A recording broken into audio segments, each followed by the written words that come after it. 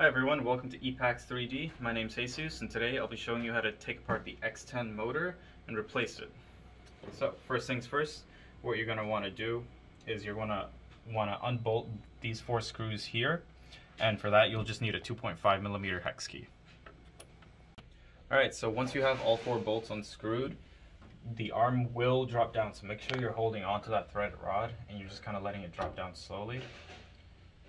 Alright, so that should be fine. So once done with that, now we're going to take this rod and we're going to just thread it out of this build arm.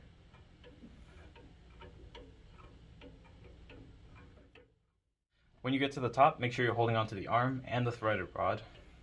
Both will come off very quickly and could drop.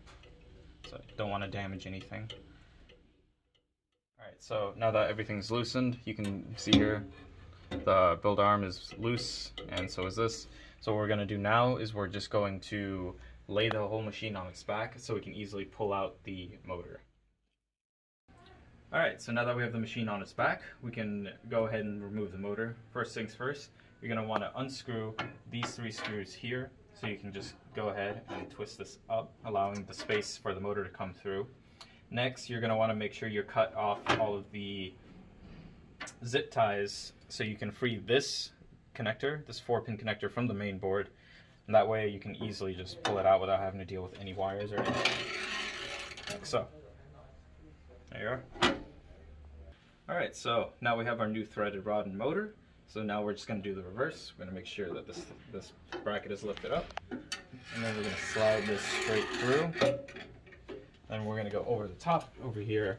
Make sure that this is going straight into the carriage here. Cool. And then once you've hit the threads, you can go ahead and rethread the Z motor back in. Now when you're putting the Z motor in, make sure the cords themselves are facing downwards, so towards the back of the machine. So we've already lined up the motor and we've bolted it back in. Now the last thing you need to do is you're just going to need to reconnect it to your main board, and it's very simple. It just goes into this little slot right there.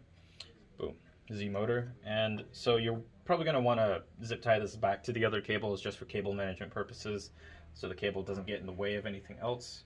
But beyond that, you should be good to go.